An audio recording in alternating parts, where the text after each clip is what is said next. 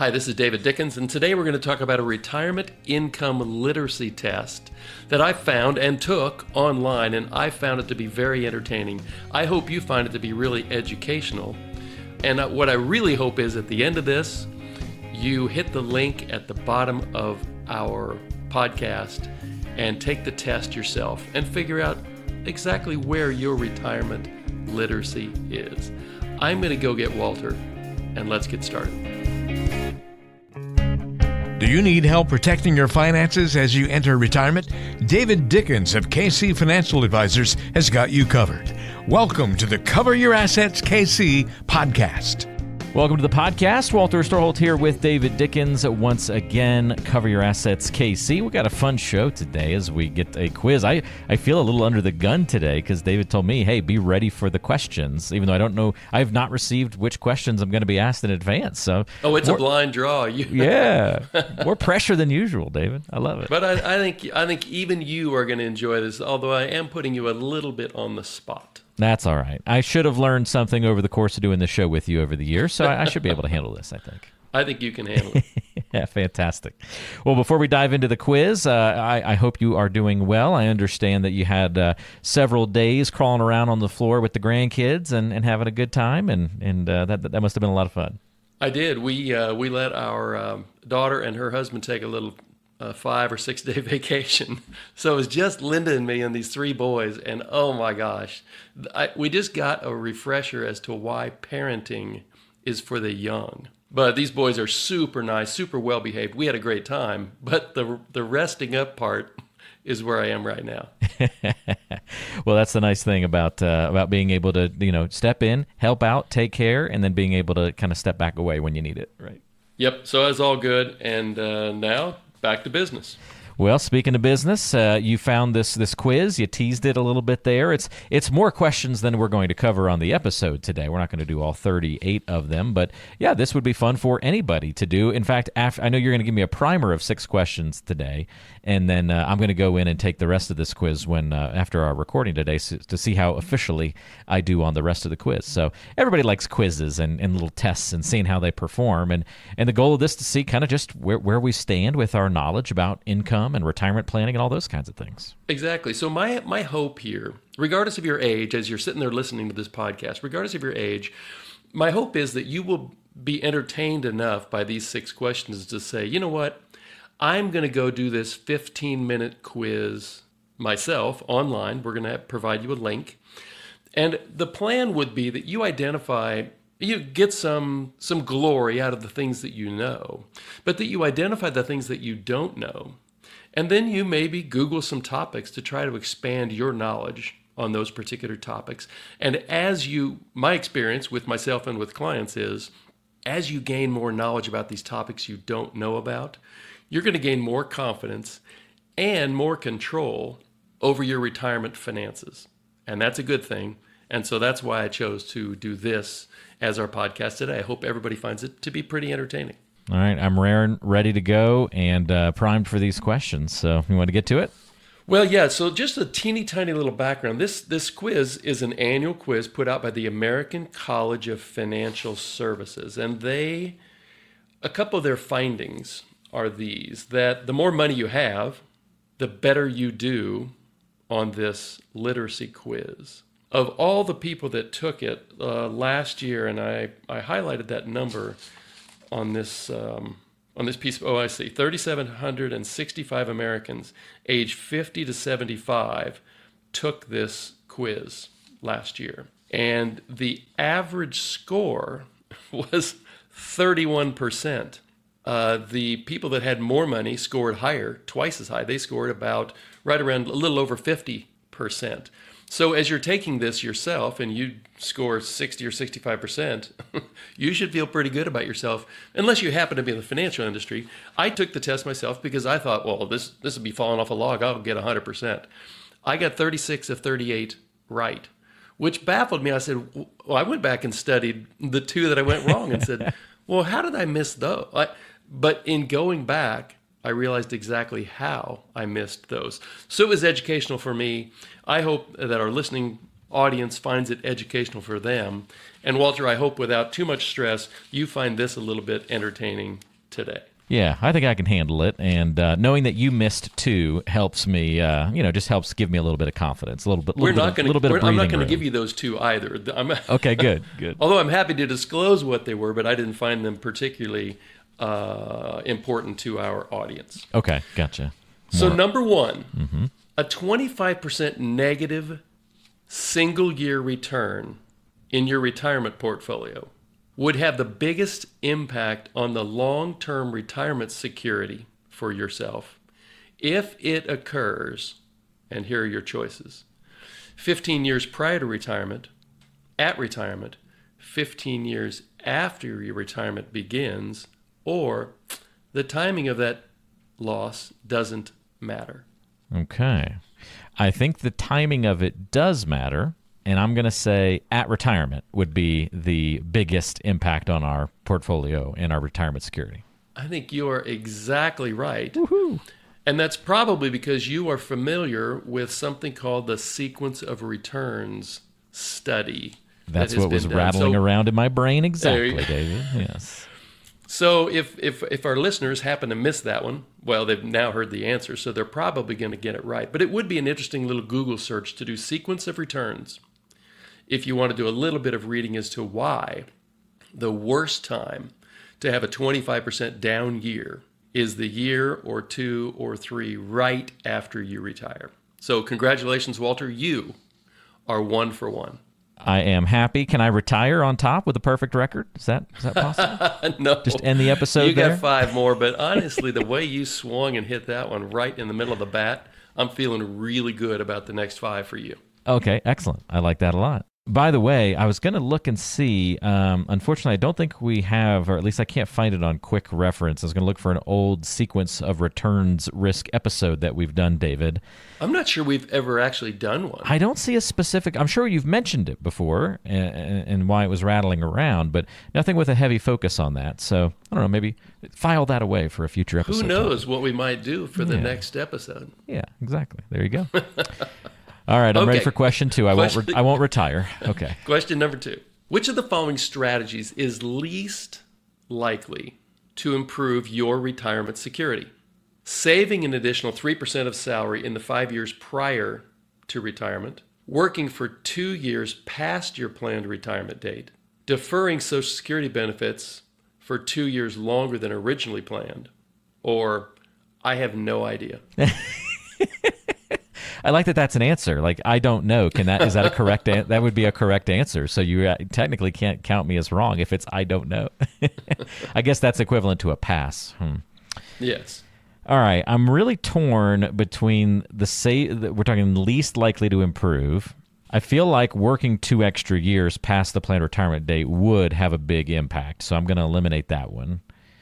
The 3% salary for 5 years doesn't sound like an enormous improvement, whereas delaying Social Security could certainly create a lifetime of increased dollars in your pocket. So I'm going to go with the saving 3% of salary. Would be the least likely to improve your retirement security. It would improve it, but least likely to improve. You, my friend, are exactly right. Whew, all right.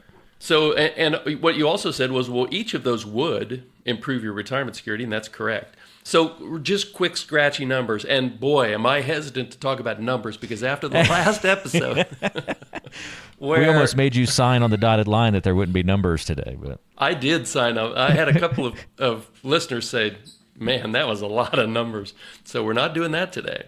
But unless you're an engineer, don't listen to the last episode.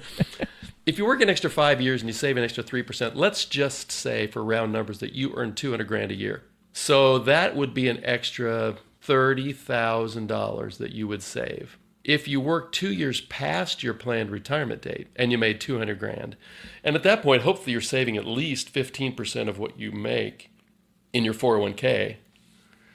For the extra 2 years, that's an extra $60,000. So double the 3% you would benefit from in the prior.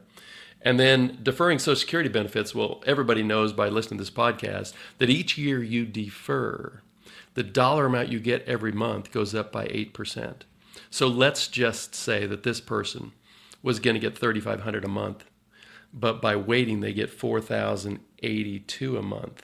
That's a difference between $42,000 a year, and almost $49,000 a year.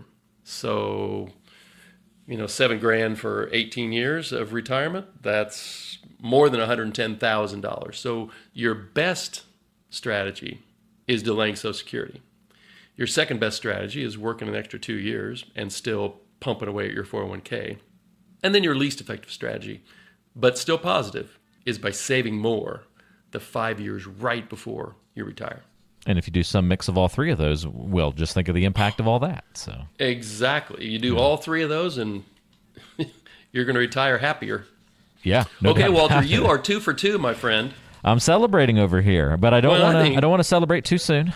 I think this one is, this is a total layup for you. Okay. A 65-year-old male in America has an average life expectancy of approximately how many more years? 10, 15, 20, or 25 years? I feel like I've heard this stat before, and it's right around 85 years, so that would be 20 additional, I'm thinking. That is exactly right. All so right. A lot of people think of life expectancy in America at about 75 years, and that's true if you start from age 0. But once you get to be 65, a lot of bad stuff that could have gotten you didn't get you. So the point of this question is, if you're 65, you need to plan on at least a 20-year retirement. Your money has to last you at least 20 years. And your spouse... And we're still talking an average at that point, so 50% of you are going to, exceed that to some measure. Exactly. And the longer you live, the longer your life expectancy is. And females have a little bit longer life expectancy than males. So if you got a spouse and you're concerned about how she's going to make it after you're gone, then it's just a helpful benchmark to say, I need to make sure that my money, as I'm doing my planning, lasts at least till I'm 90. And our planning here at our shop, we always take it out to 100 to make sure that people have money at least through age 100. And if they do, we feel like, okay, they're in a pretty good spot with your plan. I like it. I like the 3 for 3. I'm feeling confident. 2 to go. Or no, still 3 to go. Okay, 50. At least I'm at 50% though. That's not too bad. Yeah, you're killing it. This one, actually, the next 2 are true false. Oh, all right. 50-50 chance here. So, true or false? The death benefit.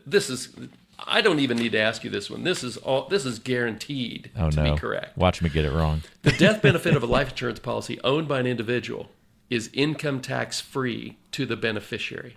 True. That is exactly true, and you're exactly right. So that is really good. That money is really good for, let's say you're in your 30s or 40s or 50s, and your spouse, whether you're male or female, your spouse is going to need to replace your income for a decade or 2 or 3. So having that tax-free money come into your house after you're gone is a really good thing. I have clients that have done life insurance policies to pay for estate taxes. So their heirs get that money tax-free, and then they pay for their estate taxes. I've had clients that have done it for a business purchase if they die prematurely. So the long and the short of it is, tax laws back in the 20s or 30s, 1920s or 30s, there was an insertion that said payouts from life insurance policies on death benefit are tax-free for individuals. And so that is, first of all, you're exactly correct. Second of all, that's a really nice benefit when you're dealing with the grief of having lost somebody. But at least this big chunk of money that comes in, you're not giving a bunch to Uncle Sam and the state you live in. I think that's great perspective, David, and I can point listeners in a lot of directions where we've talked about that topic in the podcast. I think a really good one would be episode 186. Go check that one out. Life insurance after 65, 3 good reasons to consider. We'll link to that in the description of the show today if you want to go learn a little bit more about why life insurance is an interesting and powerful tool, even for retirees who often assume that they don't need life insurance anymore. But, yeah, and one other thing on that, we have a bunch of listeners in their 30s and 40s. And if you haven't made a serious calculation as to how much my preference would be term life insurance, super cheap, but if you haven't made a serious calculation as to how much term life insurance you need in case you get hit by a bus, or your spouse gets hit by a bus, if your spouse is a working outside the home spouse, then you are doing yourself a dramatic disservice in the very unlikely case that you or your spouse dies young. That's why it's so cheap, because it's relatively improbable. But if it happens to your household and you are underinsured, oh my gosh, it leaves a really difficult problem for the person or people that you left behind. So regardless of age, you need to know whether or not you need life insurance and make a calculation as to how much. It's a great point. In fact, I'll link to 2 episodes, David, just so that we can cover those different age ranges. We'll have the one for folks who are over 65 and might want to think about life insurance. But then we did another episode kind of just talking about how to find and buy term life insurance, and might be a great episode for anyone of any age. That was episode 128. We'll link to that one too, so people can get a couple more pieces of information to work with on that Terrific. topic. All right, very good. What do we have? 2 left? 2 to go. I can do this. You're killing it, man. You are batting 1,000 right now. Another true false. Okay. A retiree who is working part-time can generally continue to contribute to an IRA or a Roth, depending on which they would like. Okay, so a retiree. Somebody's already retired. Maybe they're already taking Social Security. Maybe they're already over 73 and taking required distributions. Can they contribute? I don't see why not. I'll say yes. True. That is true, but it wasn't true before 2019. Oh, that a Secure Act change. Exactly. I So see. you used to be able to, if you had earned income, and the key here is you have to have earned income. You have to have a job. Doesn't matter if it's a part-time job or whatever it is, but you can't invest interest and dividends or your RMD back into your IRA. You can't do that. But if you have a part-time job, and you want to continue to, maybe you don't really need the money, you can contribute to an IRA or a Roth. And the question is, well, what tax bracket are you in? And so that would help you make that decision. But you can contribute $8,000 per spouse to an IRA or a Roth.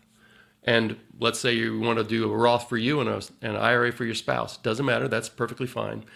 But yes, as of 2019, you could always do a Roth, but now you can contribute to an IRA or a Roth up to the maximum, which is $7,000 plus the $1,000 of catch-up contribution because you're over 50. So $8,000 per spouse. If you have $12,000 of earned income this year, you could contribute the entire $12,000. Let's say you would $6,000 for your IRA, $6,000 for your spouse's IRA. You can do 100% of your earned income if that's a fit for you. Gives people more flexibility, and we like that in retirement, right? Absolutely. And if you're in the right tax bracket, then instead of popping that money into a savings account or a CD, you pop it into your Roth. The money grows tax-free. You take it out tax-free. It's really quite a deal for people who work part-time in retirement and don't really need the money. Maybe they're bored or whatever their reason for working in part-time in retirement. But yep, that's money you can continue to save for yourself or your heirs. Okay, very good. I'm down to 1 left, huh? Yeah, and I don't think this one's going to be a big problem Okay. for you either. You know what, Walter? I'm hopeful that you take this quiz and at least let me know. I'll be real interested to see, frankly, any listener that takes this. If you just shoot me a quickie little email, I would love to know. My guess is that if you listen to podcasts like this, you probably have a higher retirement income IQ than the vast majority of Americans. So anyway, this one to go 7 for 7, or is it 6 for 6? Where are we here? We're just doing 6. You're trying to throw an extra one at me all of a sudden. Well, I could, but frankly, we're running up against we're probably almost 20 minutes in. So the final one, Walter, All right. of the following options, since inflation is a thing these days, and it hadn't been for so long, I chose this particular question. Of the following options, the best way to protect against inflation is to have a diversified portfolio of stocks, a diversified portfolio of traditional bonds, a diversified portfolio of certificates of deposits, or CDs. Or I don't know. Or I don't know. I'm going to go with stocks because we want to outpace inflation in order to protect against it, and stocks give us the best chance of doing that. That's exactly right. So the bond or the CD, or frankly, if you have a pension if you're retired, you've been retired for 10 years and you have a pension and it's fixed, which most of them are, you dramatically realize what we're talking about here, which is the purchasing power of that, the interest that gets spun off of a bond or a CD or your pension. Its purchasing power is significantly less today than it was 2, 3, 5 years ago. So that what it doesn't mean is that if you're really worried about inflation, you should have all your money in stock. No. You would have to have a really, really big nest egg or a really high risk tolerance to do that. But what it does mean for the vast majority of retirees, and this is not financial advice specifically for you, but what it does mean is that stocks need to continue to be a portion of your retirement portfolio for the vast majority of retirees, because they do help you keep up with inflation, sometimes beat inflation. And what you really want to do is make sure that by the time you reach your 80s and hopefully early 90s, that your portfolio hasn't been eaten away by two things: your spending and inflation. So, Walter, you slayed this. 6 out of 6. I was going to say 10 out of 10, but I can't give myself the extra 4. I have a feeling that if I'd have found 4 more, you might have just gone 10 for 10. Well, I can't wait to honestly take this quiz. I'm going to do it as soon as we're done. I'll let you know what I get. Good. I'm excited to hear that. The ones I missed were kind of backwater questions. As you're taking the exam, I missed question number 2. And I don't know, the other one's pretty far in the back. Maybe question number, 20-something. Nice. But it's a broad-ranging list of categories, and what they try to do is to give you enough of a broad look at the topics that come up as you're approaching and into retirement. I think the ones you miss are really going to be the most important ones. You can revel in the ones you got right, but I'd encourage you to just do a little bit of study for the ones that you got wrong and fill that hole. And then if you do particularly poorly on the exam, then it might be an indication that you need a lot of additional education or you need a good financial advisor.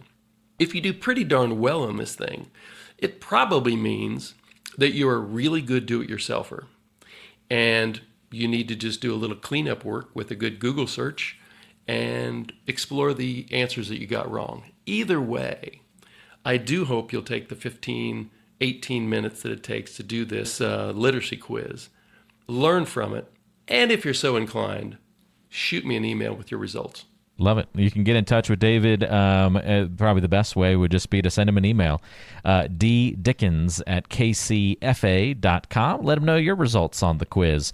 And if you got a few questions wrong and you're kind of wondering, hey, well, how can I want to learn from this? What can we do to kind of fix that equation and fix that problem? Well, fantastic. Let him know which of those questions you had trouble with. And if you are struggling to find the answers through just Google as well, even better to work with an advisor to kind of help with that financial education piece. You can also get in touch through the website, coveryourassetskc.com as well. But yeah, talk to David about maybe your financial and retirement planning concerns. And this is a great quiz to see what your literacy is looking like when it comes to retirement and income and those important topics. So take it. Again, we're going to link to that in the description of today's episode, along with 2 additional episodes about those life insurance topics we discussed. And this was an informative episode, David, and we didn't get too much lost in the numbers on this one. So you are redeemed. Thank goodness. You are redeemed. Well done, sir. Love it. Well, thanks for joining us on today's episode, everybody. We will look forward to talking to you again in a couple of weeks, right back here on Cover Your Assets, KC. Advisory services offered through Creative One Wealth, LLC, an investment advisor. KC Financial Advisors and Creative One Wealth, LLC are not affiliated. We are an independent financial services firm helping individuals create retirement strategies using a variety of insurance products to custom suit their needs and objectives. The information and opinions contained in this program have been obtained from sources believed to be reliable, but accuracy and completeness cannot be guaranteed. They are given for informational purposes only and are not a solicitation to buy or sell any of the products mentioned. The information information is not intended to be used as the sole basis for financial decisions, nor should it be construed as advice designed to meet the particular needs of an individual situation. This material has been provided by a licensed insurance professional for informational and educational purposes only and is not endorsed or affiliated with the Social Security Administration or any government agency. It is not intended to provide and should not be relied upon for accounting, legal, tax, or investment advice.